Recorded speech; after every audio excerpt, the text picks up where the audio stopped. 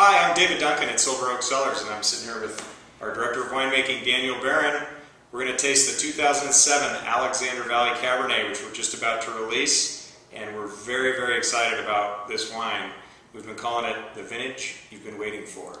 So, Daniel, why don't you tell us a little bit about 07 and let's taste it. Well, you know, the reason this vintage is so extraordinary and we're so excited about it is it was a rare combination of a light crop followed by a cool summer which gave us long, extremely full ripening of the grapes so that we got the full development of tannins and flavors and color, and it really shows in the wine. It's just gorgeous. 100% Cabernet Sauvignon from our Alexander Valley vineyards.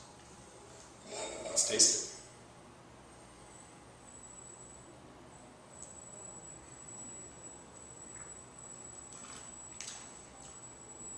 It is luscious and full-bodied, isn't it? Mm-hmm. The nose is beautiful too. Yeah. Just screams out of the glass. Bursting with blackberry fruit.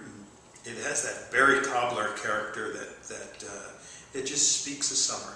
You know, it's just one of those summer flavors. It's quite wonderful. Now, one of the things we talk about at Silver Oak a lot is about our wine pairing with food, and this Alexander Valley is expressive and beautiful, and I think it's just going to make a wonderful, wonderful wine for your summer meals and fall meals as we go through the season here. Yeah, ripeness can indeed be achieved in California at moderate alcohol and still make wines that will accompany food, and I think this is a vintage that proves that point. I think we're super excited about this wine too, because you know the 07 was considered by those who comment and look at wine, and many of our vintner partners just make beautiful, beautiful wines. It really was a fantastic vintage.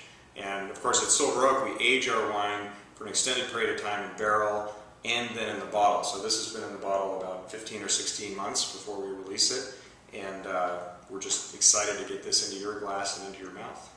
Release day is August 6, 2011. It's a Saturday, and you know of our wonderful tradition at Silver Oak of release day. We'll be celebrating the release at both the Oakville Winery and the Geyserville Winery, pouring copious quantities of the 2007 and enjoying a wonderful day with pizzas and music and fun and drinking this fantastic wine on that day. Here's to the 2007. Cheers. This is good.